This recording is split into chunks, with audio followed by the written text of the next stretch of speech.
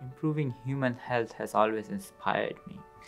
Cancer immunology and cancer treatment gives me a right avenue to apply my skills and knowledge to solve the complicated problem in cancer immunology. What we are trying to do is to identify a systematic approach using artificial intelligence to find what are the optimal combination of cancer drugs with different immunotherapies, and also identify what are the optimal set of the population who can benefit from this new combination therapies.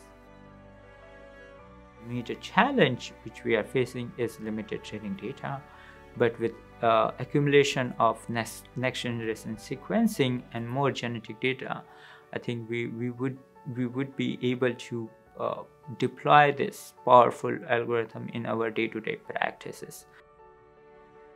Michelson Prize came for me at a very critical time when I'm planning to start my own independent research and independent lab.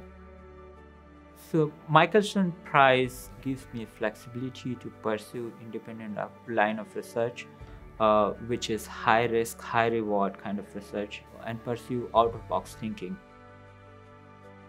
I feel that the next generation computational biologists would not be replaced by artificial intelligence, but they would be the one who would use this artificial intelligence algorithm to solve their problem.